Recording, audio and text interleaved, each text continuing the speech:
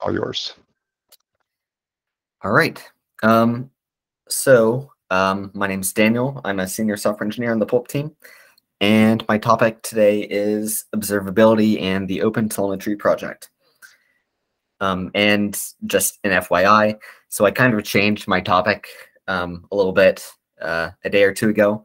So if there are any areas in this presentation that aren't quite polished enough, or you need more clarification, please feel free to ask questions.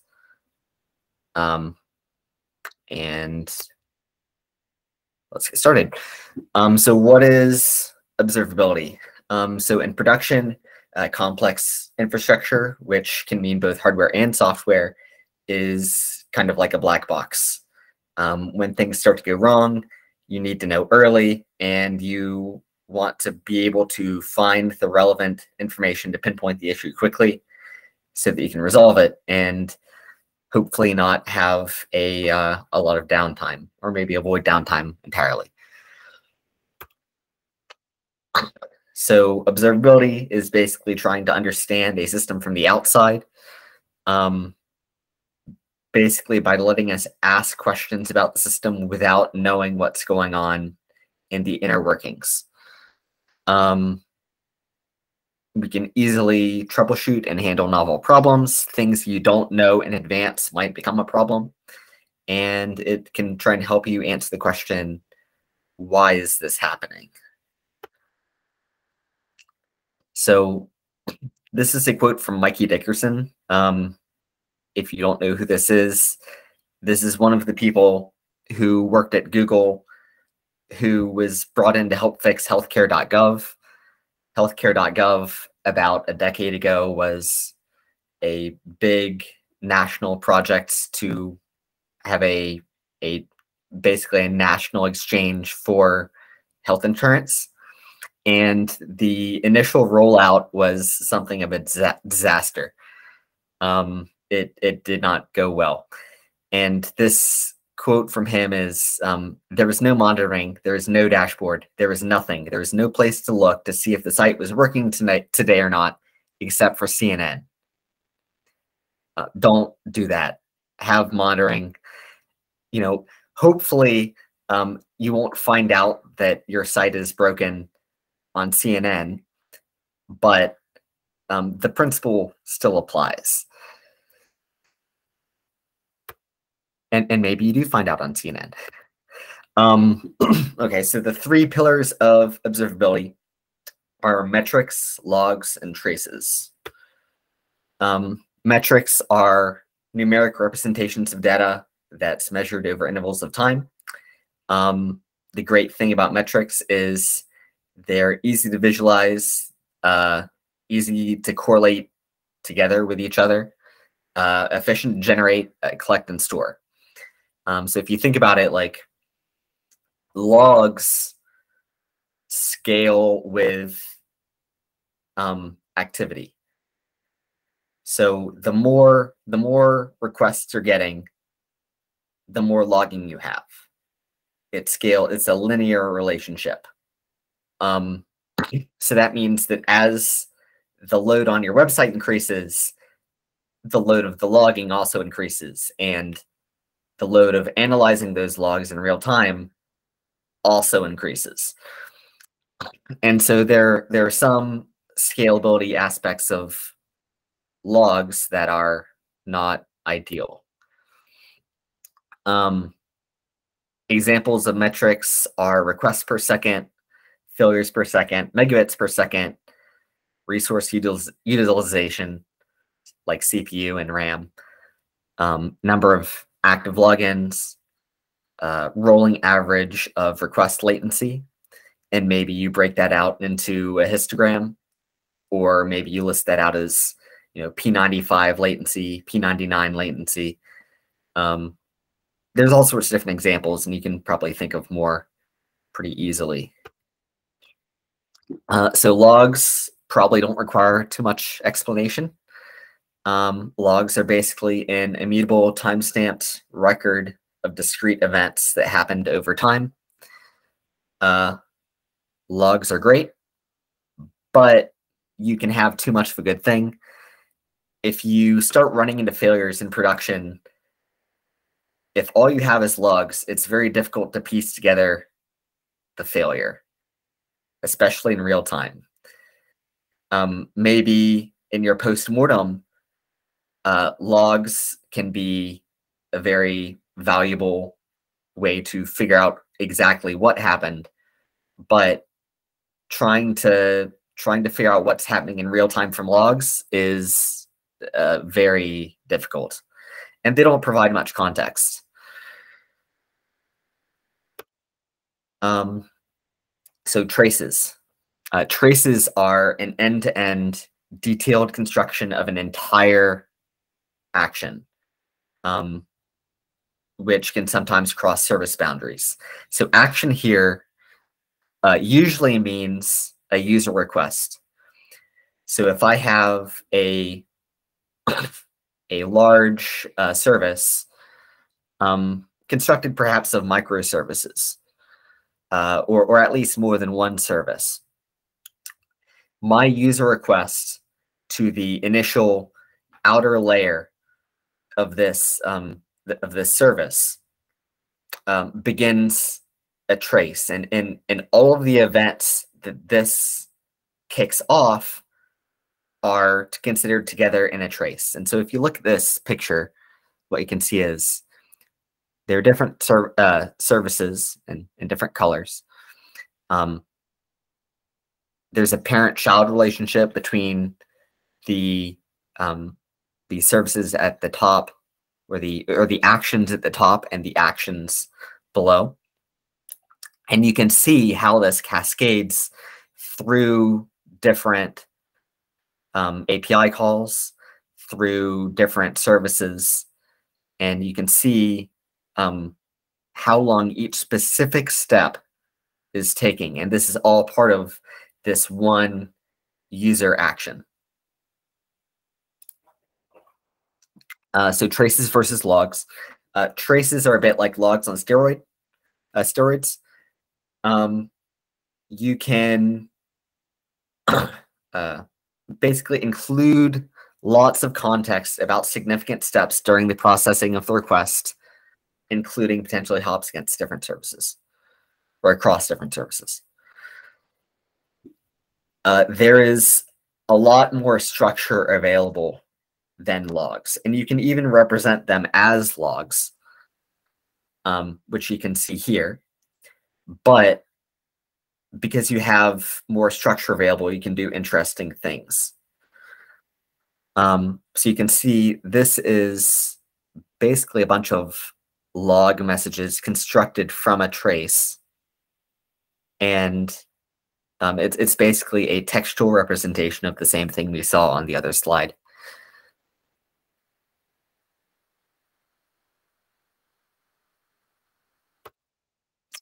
So a point, it's much easier to go from a structured collection of correlated events, which is a trace, to flat uncorrelated logs than it is to go from uncorrelated log events to a trace or some kind of picture of what happened. Thus, sometimes the logging functionality provided by a tracing library can be preferable because you can do it both ways.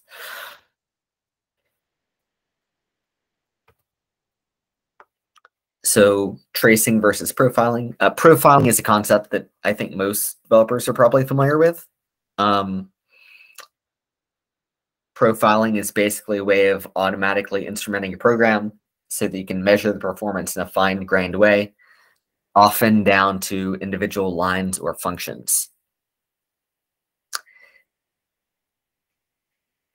And the difference between tracing and profiling is tracing is aware of request and response cycles. Instead of being fully automatic, it's us that are adding the information to the code ourselves and annotating it with context. And tracing can also track parameters.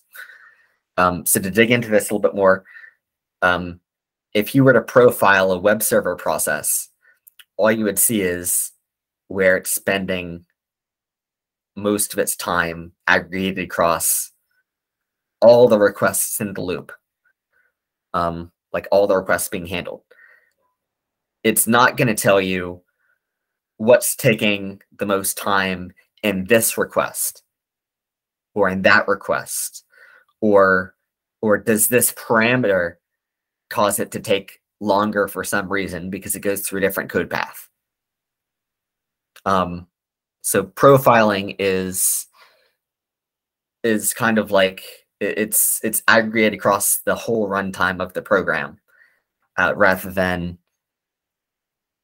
kind of oriented towards a specific action, specific user action. So what is Opentelemetry? So this is the definition straight from the website. Opentelemetry is a collection of tools, APIs, and SDKs for instrumenting, generating, collecting, and exporting telemetry data, metrics, logs, and traces to help you analyze your software's performance and behavior. So quick note, we talk a lot about telemetry, at least we have this week, and Brian's next talk will be about telemetry. But the telemetry in Opentelemetry is not the same as what we have been referring to as telemetry. So this is not automated. Oop, I typoed. So this is not automated usage feedback provided to developers.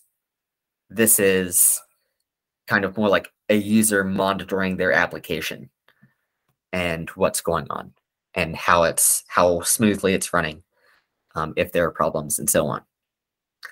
So there's not that much overlap. I just want to make that clear. It's a different thing. So Opentelemetry is an emerging standard. It's part of the CNCF Foundation. ATM machine. The CNCF organization. The same organization that's behind Kubernetes. Opentelemetry is very rapidly becoming the standard set of libraries across many programming languages that you use to get this functionality.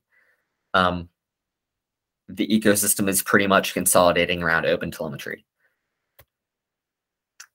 So supported languages, Python, Ruby, C++, Go, .NET, Java, JavaScript, Rust, Swift, PHP, Erlang. That pretty much covers most of what you would use in web development. And it is the second most active CNCF project behind Kubernetes. So it's a pretty significant thing. It's not, it is pretty much becoming a standard. Why Opentelemetry? So applications are getting more distributed. Many applications, including Pulp, are spread, another typo, whoops, are spread across multiple services, even if they are not architected as microservices per se. So I probably wouldn't call Pulp a microservice application per se, but there's still multiple services. And even monolithic applications, like completely monolithic applications, are still often reliant on services such as a database or Redis cache, etc. And the performance of these components is just as relevant to the application performance as, some other, user developer, some other service that the developer has written themselves. So monitoring a distributed application presents very unique and difficult challenges, and the ecosystem strongly benefits from the network effects of having standards. The consolidation around Opentelemetry means that collection backends and their tools can be swapped without needing to completely re-implement or re-instrument your code using entirely new libraries. So this is a big deal. Even a year or two ago, the norm was pretty much you would, if you want to use some tool, you would have to use the client libraries that came along with that tool. And if you want to swap tools, you'd have to swap client libraries. And Opentelemetry pretty much changes that. A lot of the vendors that have been developing their tools have actually been deprecating their own client libraries specifically in favor of Opentelemetry. So the ability to be vendor agnostic is a big deal. And the benefits are enough that, you know, even the vendors themselves recognize this. So Opentelemetry became the standard toolset for tracing pretty early on, years ago. And it's kind of expanding from there to metrics and logs. I will say the metrics and log support is less mature than tracing. But it's pretty much being adopted anyway. So there's a lot. It really is standardizing around Opentelemetry and the project itself a lot. So components of Opentelemetry, which also is frequently abbreviated as OTel. There's the API, SDK, and the collector. So the API there is a distinction. The API is in charge of gathering the telemetry and all the data that's part of it. And this is kind of user instrumentation. So you have to add this to your code. The SDK. User instrumentation. You mean in our example with Pulp, it would be administrators of Pulp would be using the API, or is it developers using it? The developers using the API to add instrumentation to their code. Okay. Yeah. Yeah. So it's for adding instrumentation. The SDK, on the other hand, the distinction that they give is that basically it's what gets the data out of the current process into another entity for analysis. So there's the API that basically acts as the interface between our code and Opentelemetry. You know, it passes information along. But like actually gathering all that data and aggregating it and so on and so forth is kind of hidden away. You have control over it, like you can tell it how it should be handled, but it mostly just happens in the background, and you don't have to think about it too much. What do you mean it happens in the background? Something like initiates the collection of data, right? Like, is the SDK like installed as part of an application that collects data? So how to describe this? So like, can you give a concrete example? Yes. So let's say I have some application code. Let's say I have a counter for the number of requests that have been processed. Every time a new request happens, I update the counter. But that information is like the value of the counter is still in process. And actually what this really is in some sense is an event stream. It's not so much I'm updating an integer as this particular span is updating this integer. It's an event. And so these events are published. So the SDK basically handles the logic around how it's distributed. So like you don't want to be sending network requests for every single update of the request counter. And I mean that. Yeah. I understand that. And the request counter, is it really being governed by the SDK? Like where there is some place where the counter is actually being stored, right? Like, yeah, it's basically, so this is being handled by the SDK. So depending on how you want to move the data out of the process to some other place for analysis, there's different some tools are push based and some tools are push based, or sorry, some pull based. And for example, with Prometheus, you're basically expected to lazily provide this information when some external service initiates a request for it. Whereas with push based, you're expected to, on some cadence, provide this information eagerly, push it out to some other service. And in both cases, you don't want to provide the entire event stream, because it would be a lot of network traffic and it would not be performant. And so the SDK is basically handling, one, it's handling the pushing or the pulling, right? So setting up the actual process of exporting is kind of, you can figure it, but you don't have to manage it. Yeah. And for another thing, the SDK is handling basically collapsing all this event stream down into the minimum amount that it needs to send over.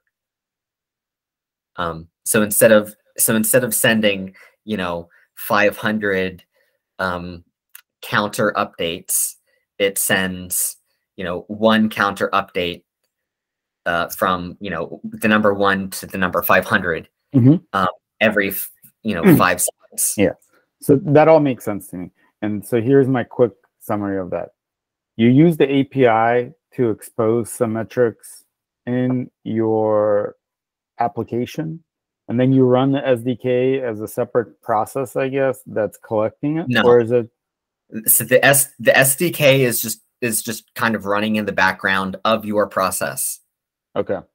So like the code is just there. It's all, yeah. So it is all one process. Okay. Cool. Yes, it's probably in a different thread. I don't know about like. Yeah. No, I understand that. But I don't know the specifics of how it's implemented, but it's there in your process. Okay. It's running as part of your code. Cool. So Daniel, if we just before we move on, similarly to what Dennis did, I'm going to repeat what I think I heard, and like you did for Dennis, you can correct me when I go off the rails. So I am a Pulp developer. I'm a Pulp RPM plugin writer. It's my responsibility to write, using the Opentelemetry API, the instrumentation for Pulp RPM for the kinds of things that we want to expose to telemetry collection or to write traces. I put that code directly into the code I'm writing. The SDK is running as part of, we brought up Pulp with the Pulp RPM plugin, and part of that process is going to embed the SDK executing. Is that correct? Okay, good. That's cool. Correct. I had that wrong until you corrected Dennis, so I'm learning. Yay. Yeah. So the SDK is, I don't have to write the SDK as a plugin developer, and we don't have to write the SDK. We just have to make sure that it's up and running and available, because the Pulp instance is now up and running at an installation at some community that's is using it in their production systems, and they're using, say, I don't know, Grafana or some big tool for visualizing what's going on in their system.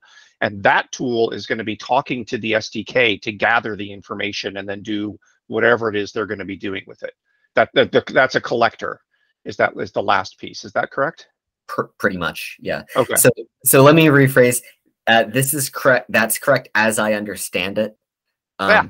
You know, granted, I've been doing all this research for the past 2 days, but that's my understanding. Cool. So just to give a real quick, a very specific example is, let's say you have a push-based exporter. You want the data to be exported every 5 seconds to this other collector. I, as a plugin writer, or as a software developer, do not need to actively every 5 seconds tell it to send the data. The SDK is basically, I configure it to send it every 5 seconds, and it just happens in the background. Outstanding. Cool.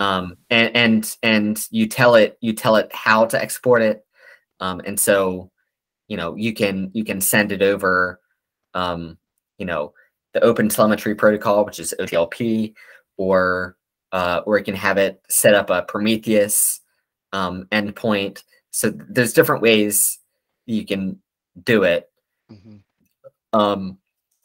You can have it exported. It's very pluggable, but for the most part, you're just configuring it, and you're not writing code that actively does anything.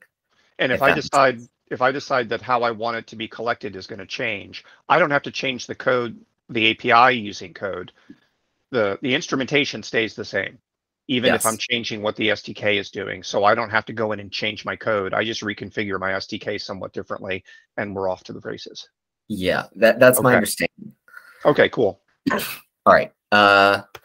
Moving on. So the collector receives telemetry data, processes telemetry data, exports telemetry data. I'm sorry, you can't see the lines. It doesn't show up on black, but they're these visible. The boxes are all, there's an arrow from each box into this receive, and then it's an arrow from export into each of these boxes. Apologies for that not being visible. We can see it. Okay. I'm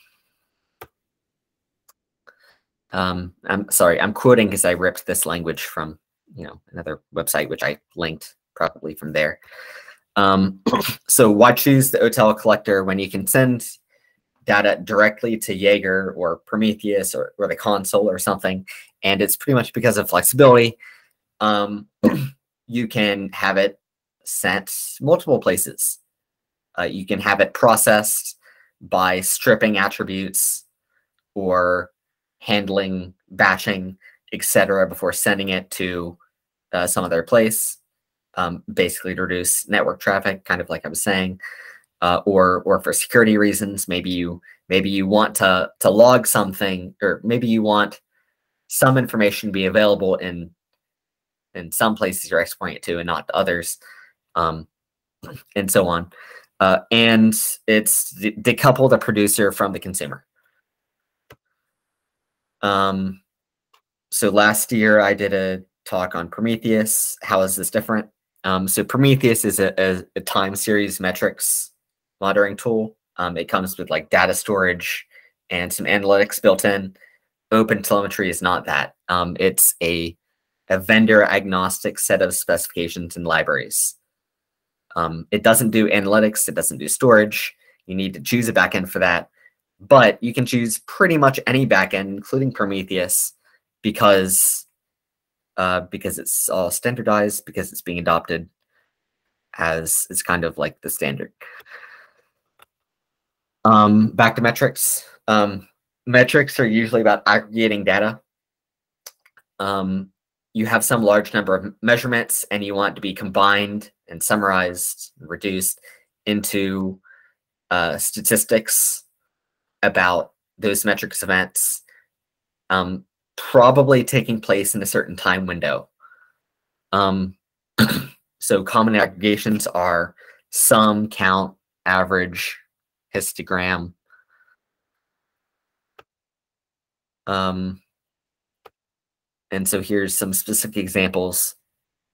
So a counter is a value that's summed over time. You can think of it like an odometer. It only ever goes up. A measure is a value that's aggregated over time. It's more like a trip odometer. It represents a value over some defined range. Like a trip odometer on a car, you can reset it, and then now it's only measuring from this point, and then you can reset again, and now it's only measuring from this point. It's kind of like that. You can use a defined time range. An observer is a point in time measurement. It's always instant.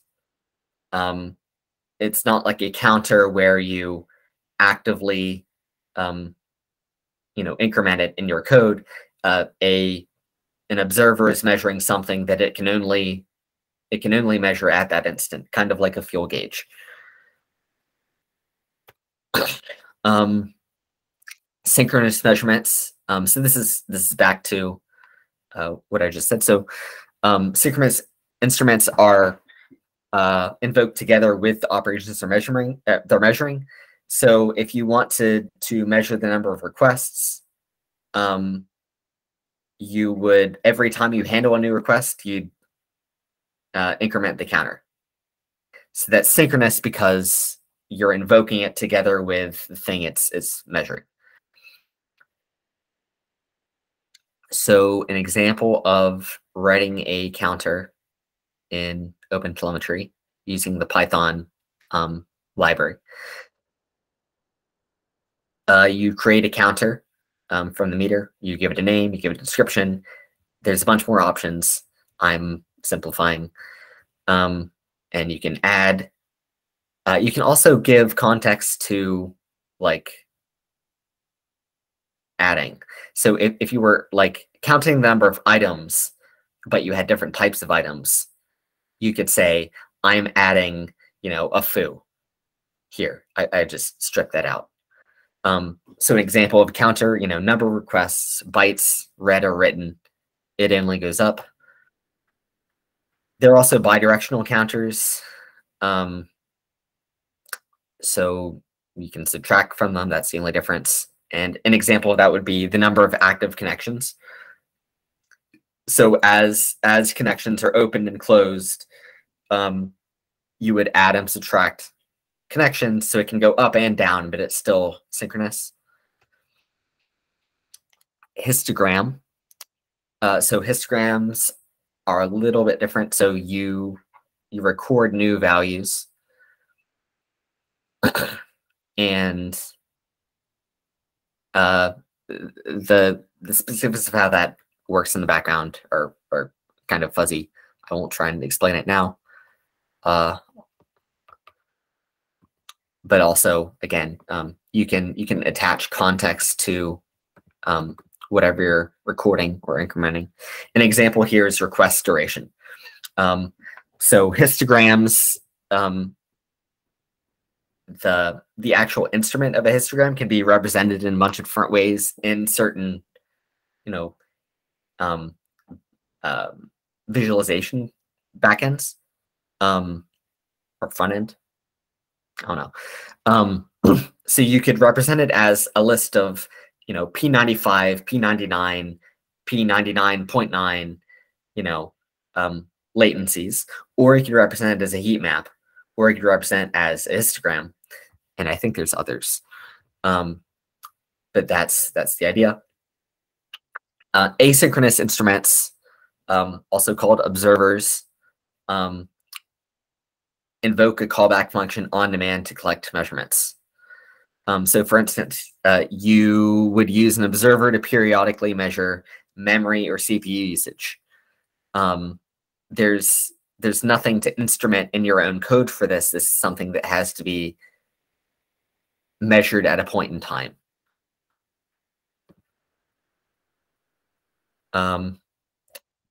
So there's a thing called a gauge observer, and there's a bunch of others that I didn't list here. But basically, you're measuring a value on demand. and you use a gauge for non-additive values for which a sum doesn't produce a meaningful correct result, like resource utilization. You know, if you have different services, 80% utilization on one plus 15% utilization on another is not necessarily meaningful. That sum isn't necessarily meaningful. It isn't always, in any case. Or error rate percentage. If you have, you know, if you have a load balancer, a 2% error rate on one instance plus a 1% error rate on another instance is not 3% necessarily. You can't add it like that. It's not valid. A collection. Collection. So metrics are automatically collected by Opentelemetry in process, aggregated and exported. So unlike logs, the cost of metrics doesn't increase in lockstep with the user traffic or any other system activity that could result in a sharp uptick in data client. And because it can be aggregated in process, you're reducing traffic and trying to avoid more communication between services than necessary. Tracing. So a span is a unit of work or an operation. It tracks specific operations the request makes, painting a picture of what happened during the time in which the operation was executed.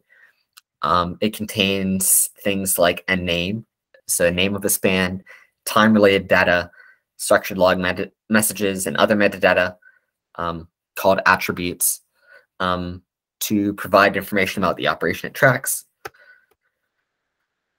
A trace basically records the progression of requests. The progression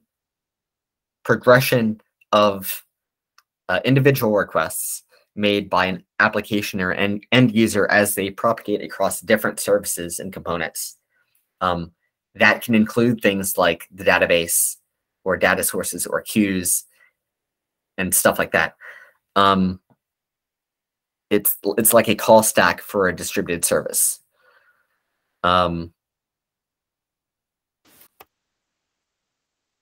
So without tracing, it can be very challenging to pinpoint the cause of performance problems in a distributed system.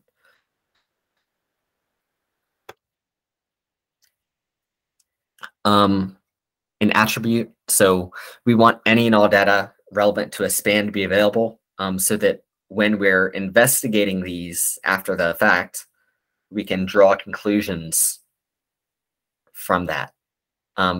Attributes or metadata that's attached to the span, such as what user made this request, what is their shopping cart ID, what is their user agent, things like that.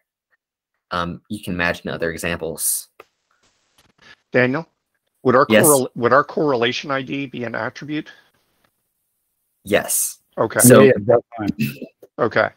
So So as an example of a span, I have an incoming call to the API that says it's a repo sync, let's say, and it has a correlation ID, and the response to that is to spin up an asynchronous task, which I'm pretty sure we do this. The task that was spun up has the same correlation ID as the API call. So the API call came in, said I'm correlation ID X. There was a response that said, okay, here's the task I spun up for you. That API call is now done. Sometime later, that task is running with that correlation ID, does all of its stuff, and says it's complete. And that whole sequence is a span. Even though the task happens who knows when, that's a span. Does that track? It's a span. Yes, exactly. So it's a trace. I would say it's trace. Actually a trace. Sorry. Thank you. Each piece is a span, but from looking at the documentation, Daniel, just now for Opentelemetry, it seems like for each span that you want to define, you basically add some code around your code to designate it as a span. Yes. And then that correlation ID, we could do this for tasks, for example. Yes. Where we define every task is a span, and when we can attach that correlation ID to that span from the task. Yes. So correlation ID is kind of a it's kind of a weak version of what I'm describing. Exactly right. Exactly right. Cool. Very cool. So a correlation ID, again, you're really just correlating it from the logs. So you have to go back and reconstruct that correlation.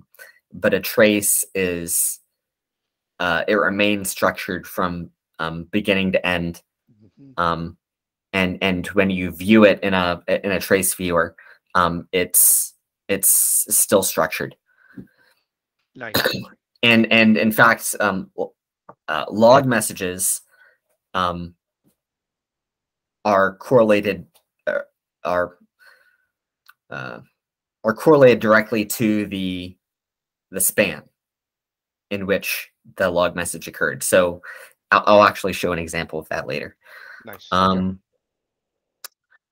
So once we create a span within our application, the exporter handles sending the data to our backend, whether that's in memory or a Jaeger or console output. Like I said, it's pluggable. Okay. Demo.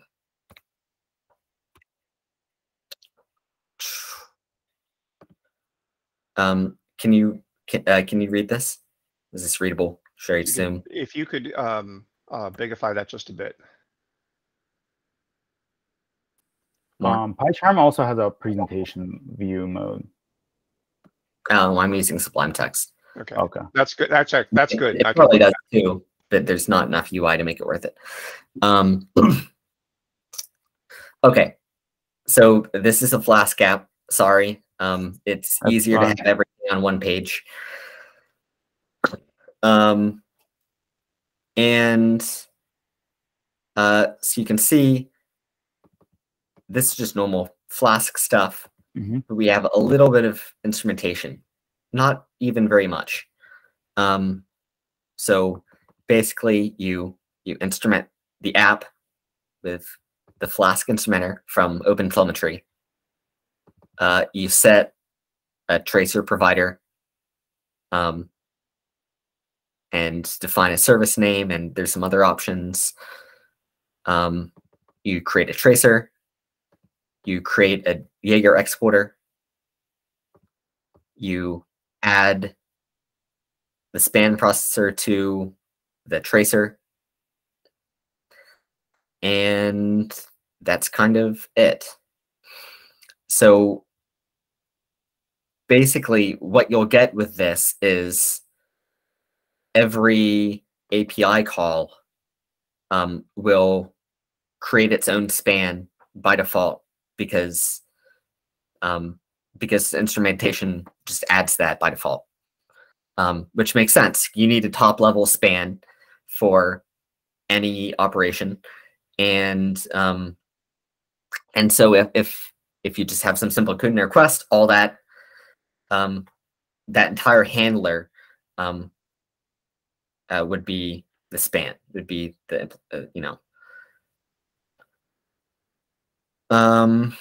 so I have a simple service here, or a simple route, just called hello. All it does is it gets a get parameter and then prints hello, name. There's a second one here called wait, and it does something a little bit more complicated. So it calculates a random amount of time less than 0.2 seconds, and it will wait for that amount of time. So here I'm getting the span. I'm adding an event to that span. It's basically a log message that says, I'm going to sleep for this number of seconds. I sleep. Another event. I finish sleeping for, that number of seconds. And then I have some more spans here. I'm going to sleep again. Another span. I'm going to sleep again. And then I'm going to return this message, which of course is not the amount of time that I actually slept, but ignore that. 3. There we go. I also here have a client. So this is just some Python code that uses requests to send a request to my service. There's nothing special here, really. All it's doing is sending, the argument I provide to the script to the service. And there's the same kind of thing over here. Note that I've used the same service name. That's relevant. On this service name on the client. I've instrumented the client with the same service name. And I've creating a span here named client, and making the request, and all that's pretty straightforward. All it's doing is sending a request with the request library. So both the server and the client are being monitored. In this case, what I've done here is instrument both the server and the client. Yeah. Yes, it makes sense that it's multi-service architecture. Yeah. Okay. Yep. Great. Any questions about any of that? So far, so good. Okay. All right.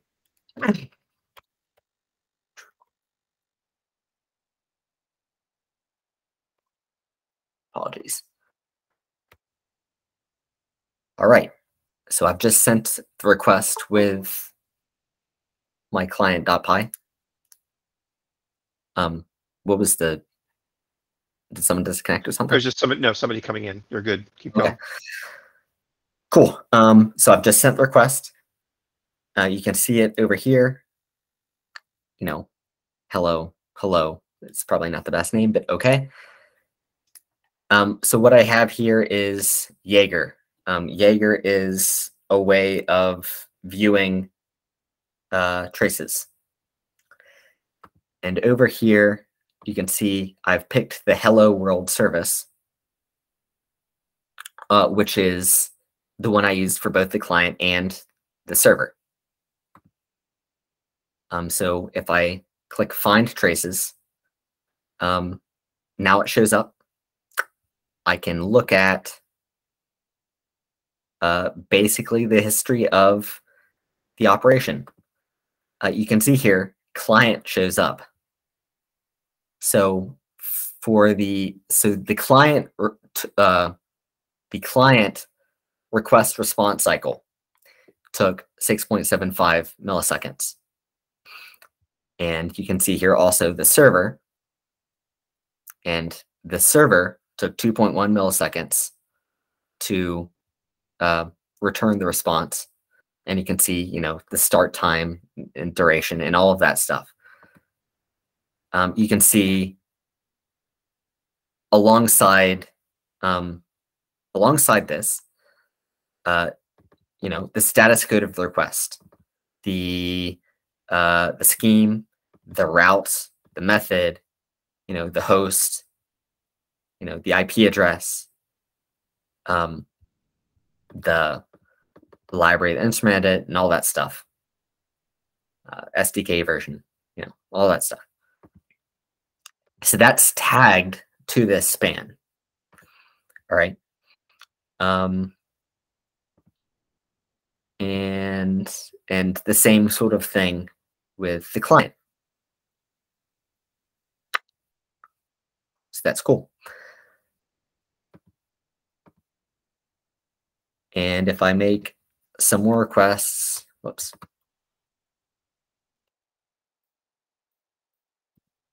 you'll see them showing up.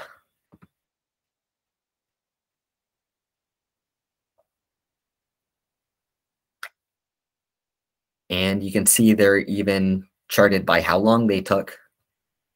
This is interesting. I wonder why that one is charted over here.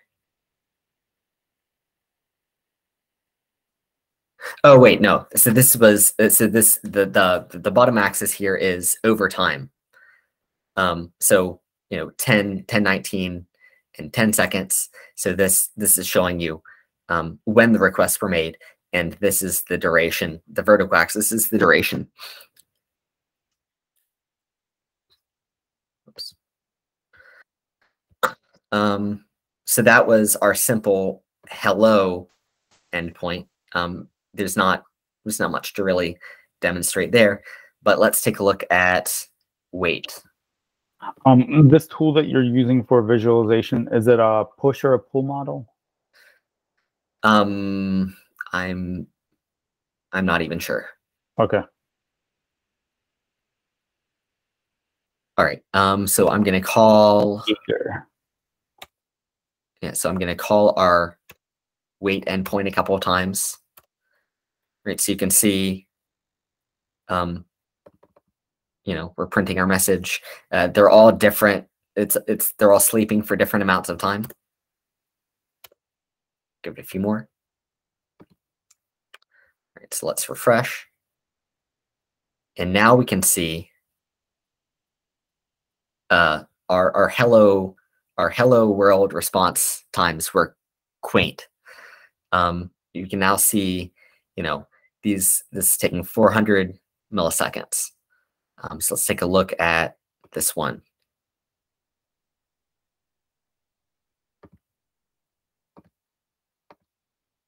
All right. So we can see again, it's tagged with all this data. But we can also see here the logs that were associated with this span.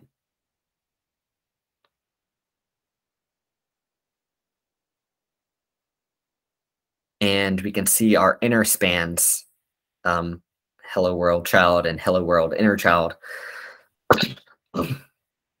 And we can see how each of these spans took progressive amounts of time, and this whole thing together had a duration of 457 milliseconds.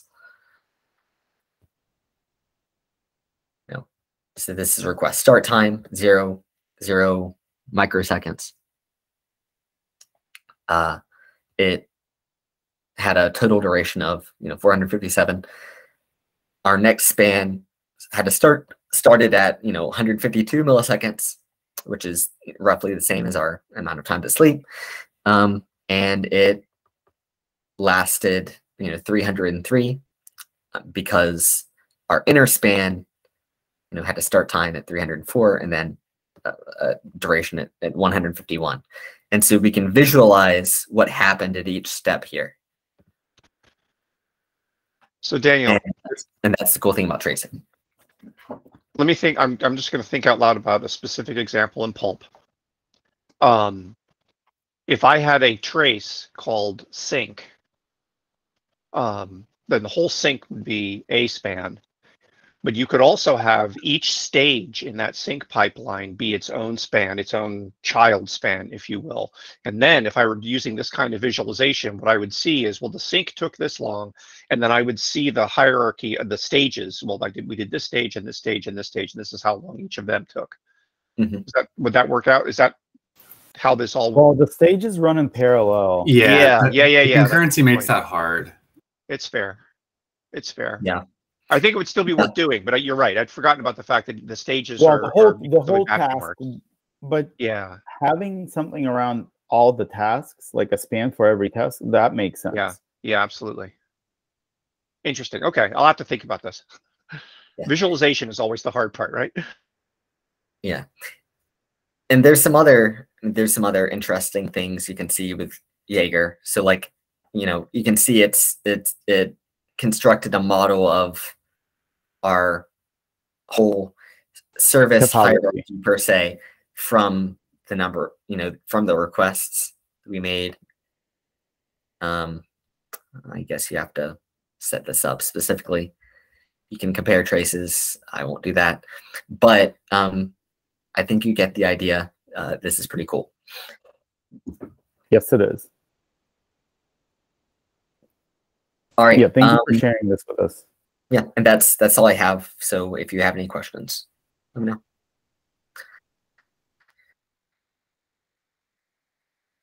And okay, and so one more thing. So what I didn't get to, which based on time, is probably completely fine. You can set this up with Kubernetes. It works well together. I'm pretty sure you can auto scale based on metrics, but I didn't have enough time to research that. I didn't actually show any live metrics in the code because you have to set some more stuff up, and I didn't really go that deep into tracing. But there's a lot here. Like it's pretty deep. It's very flexible. You can do a lot, and it's cool. Right. So questions.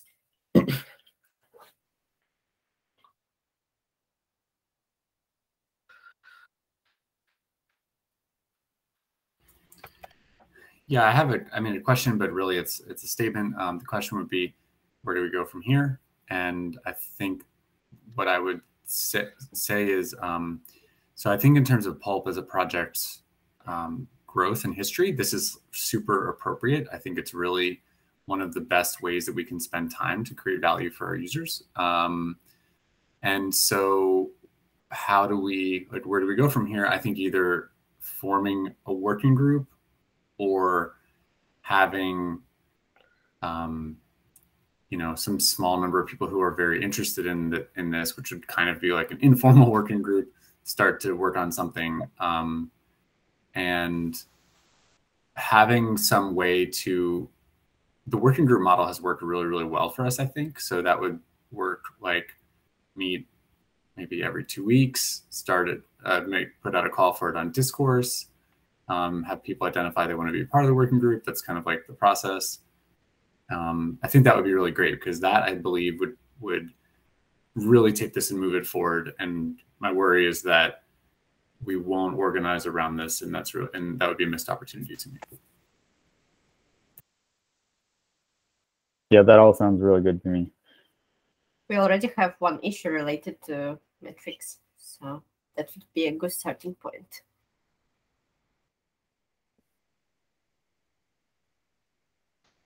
Yep. Definitely. Yeah.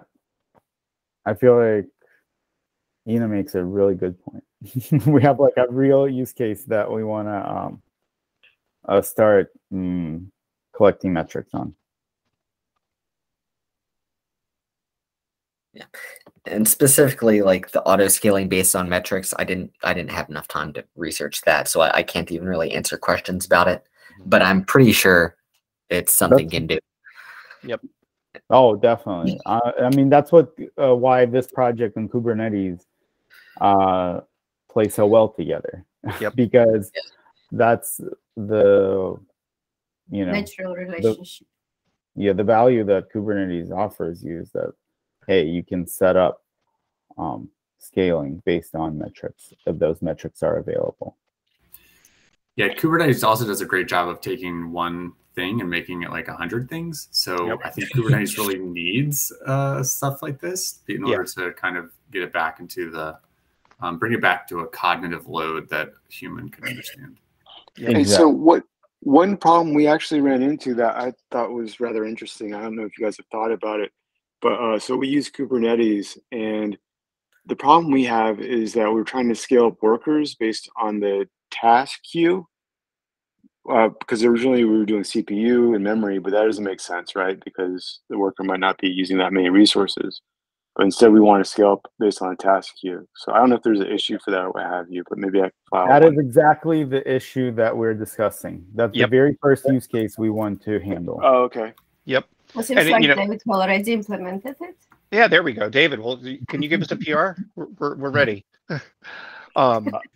And of course, it's more complicated than just that, right? It's like, oh, we need to spin up more workers because the waiting queue is getting too big, or we're always at max workers. Clearly, we need more. But then you run into things like, well, you keep spinning up more workers and things get worse. Well, it's because the bottleneck is actually the database, and your database node is getting completely overwhelmed, and having more workers running is not helping. So it's complicated, but tools like this will give us and give administrators a view to being able to handle that complication. I'm in, by the way, whenever we, whatever we want to do here, because this is, I agree with Brian, this is the next step in making Pulp truly production ready, is giving admins insight into the internals of what's going on in their installations. It's the next thing we need to do. Is someone able Next to take level of greatness. an action item for filing the discourse? Discourse for what? For the working group? Yeah, basically. I hear Daniel. No, well, okay, Daniel, if you want to do it, if you want to do it, go ahead and do it. But right now you have a lot on your plate. If you don't want to do it, I'll take the action item to start a thread on discourse and open up I don't know whether we want to call it a SIG or a working group or whatever we want to call it. And then we'll see what we come up with after a couple of meetings. How about I'll take the action item to either file the thread myself or delegate it if I can. Perfect. Sounds good. Either Sounds way, good. it's gonna get done. Yes.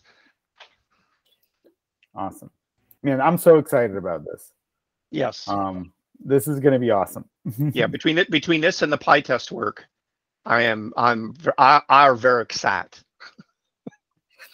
And going back to this slide real quick, so the very first thing they added when they were trying to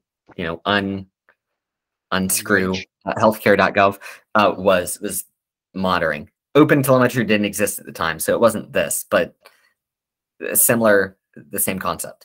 Outstanding. The very first thing they added, like week 1. Hey, I just realized, I'm sorry, all, I have not been paying attention to time. We are a little over time right now. Brian, you are the last talk, and then we move into open discussion. Are you okay with a short delay for people to take a quick break, and then we'll start your talk at, let's see, it's 33 past. You want to start